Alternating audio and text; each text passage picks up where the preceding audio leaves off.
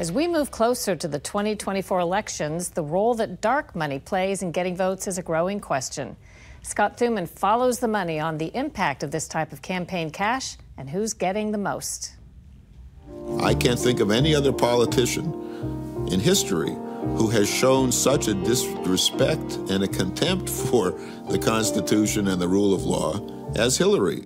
The term dark money appeared after a group called Citizens United wanted to promote this film, critical of Hillary Clinton when she ran for president in 2008. The Federal Election Commission said that would violate a long-standing ban on corporate money used to promote or oppose candidates during election season. But in 2010, the Supreme Court disagreed, ruling outside groups and corporations can spend unlimited amounts on elections. What makes this money dark is that those groups don't have to disclose the names of all their donors like candidates and campaigns do. And at the time, it only meant a narrow type of nonprofit called the 501c4, which is things like National Rifle Association, League of Conservation Voters. Scott Walter is president of the Capital Research Center, a conservative think tank tracking how dark money spending has evolved since 2010. It's now broadened and in a sort of fairly fuzzy way to mean political money where the original donor is not disclosed. Since 2010, the amount of dark money has grown quickly. About $1 billion was spent in the 2020 election. But when it comes to which side of the political aisle attracts the most of that kind of cash, you may be surprised.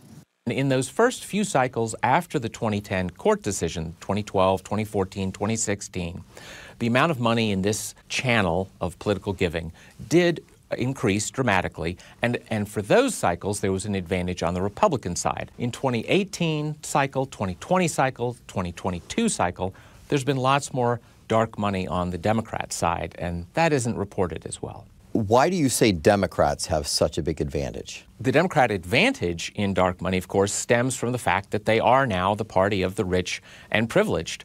We've looked, for instance, at personal donations in the richest neighborhoods around New York, D.C., L.A., and San Francisco, the richest and most powerful cities in America, and, surprise, they go to Democrats.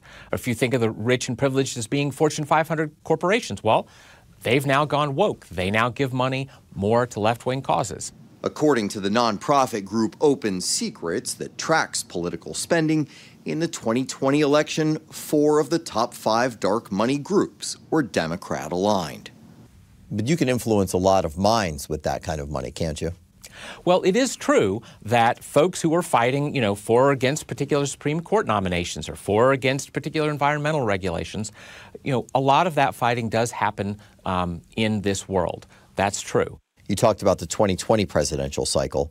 What are we seeing so far for this race? Well, there's a lot less money that's been revealed so far since we're at this point only a little past halfway. In general, in 2022 and the cycle and the current cycle, there doesn't seem to be as much money going into the original dark money 501c4 groups. Do you think voters should know exactly where that money is coming from before they cast their ballots? I sympathize with people who like to hear the phrase, oh, well, we have a right to know where everybody's money is coming from. And we do for the vast bulk of dollars that are given to parties and candidates and traditional PACs. That is disclosed. But at the same time, I think about a pro-abortion woman in the Bible Belt.